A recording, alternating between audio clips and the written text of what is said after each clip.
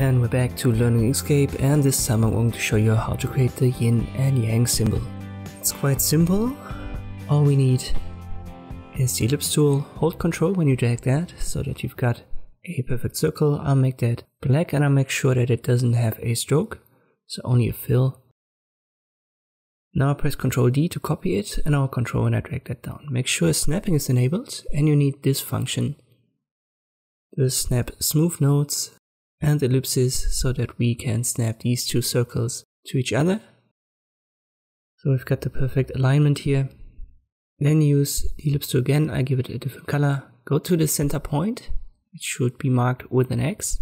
Then hold Ctrl and Shift. Go to the cursor tool and put it in the background.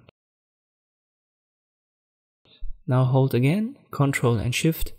Drag it downwards until it snaps. Now it has the right size. Let me make the bottom white. It should be white and the top one is black as far as I know. And we create two more circles. Hold Ctrl when you do that to have a circle.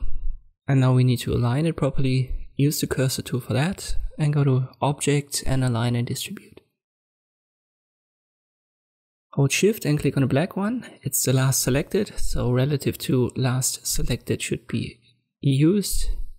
And then align it horizontally and vertically to the center. We'll repeat the process at the bottom. Just press Ctrl D for the one at the top, but let me size that down a little bit. I hold Ctrl and Shift when I do that. Let me make the bottom one black. I'll shift click on the white one, the bigger one. It's the last selected, and I can align that horizontally and vertically. Now shift click on the white one and the red. Go to Path and Division. Let me make this one white again. And then the black one, shift click on the red, Path Division. I'll make the top one black again.